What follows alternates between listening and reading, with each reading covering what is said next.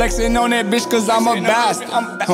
Diamonds in the choker like they rasp. Wait, pulling the lamb, just me and Rich. 5 bitches on my dick. Run up on me, got my stick. I feel them coming and turn the fish. Wait, yeah. Trapping on the block, I was a rap. My mama kicked me out, she always. Hey, get. What's happening, man? What's going on, everybody? Staff got range. We back in the building one time for all the fans. You know, you feel me? We back today. It's honestly been a while since I've been, throwing up videos. I've been busy with life, school, education. Busy with life, man. That's really all it is to it. But I'm finna get back onto this YouTube grind. You feel me? We gonna do this.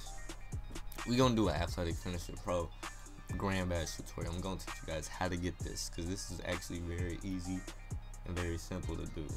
So look, all you gotta do is do dunks and layups. Now I'm gonna show y'all. I don't know what I was gonna do, but I'm gonna show y'all what y'all gotta get. So I'm gonna show y'all my badges and what I got right now. Yeah, I got my stuff upgraded to gold, posterizer, live city finisher, 1-man fast break. That's what I got gold right now. I still got to get teardropper and pick and roll. I'm trying to get all these, I'm trying to grind, you feel me, in my career. Trying to get all this stuff. And the thing, I was trying to say amethyst for some reason. I think because they both purple and whatnot.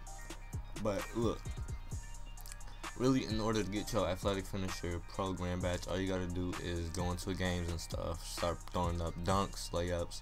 Do anything that these 5 badges ask you to do. Now, you don't have to exactly have these badges, but around 20 to 25 games is when you will usually get your grand badge. So, like, in December, moving on into January games, that's when you will get your grand badge. That's what I got on my stretch big. That's how I got my stretch big grand badge. But moving into those, months and days and all that whatnot, that's when you get your grand badge. But you want to do what these ask you to do. So if you want to do a lot of dunks and layups and doing some relentless finisher type stuff, even though relentless finisher is not up here, you want to do some contact layups and get some layups and do athletic finisher and slasher type of stuff, dude.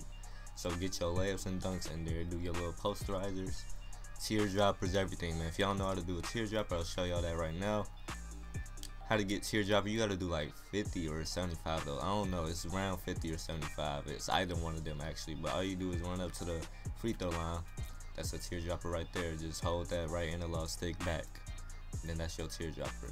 So really all you gotta do is that stuff. You gotta be about 86 or 87 overall. It's between one of them two in order to get your grand badge. 86 or 87 overall.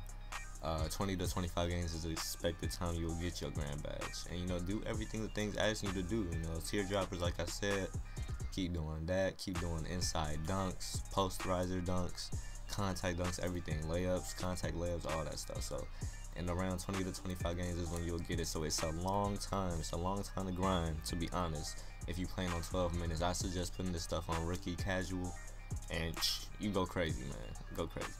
So that's all I wanted to do, man. So athletic finisher badge, that's how you do it. I told y'all, man, I made me an athletic finisher. God, a incredible monster. He can't be stopped, nigga. So look, I'm finna head out of here. I'm out, man. Thank y'all for watching. Peace. I'm out.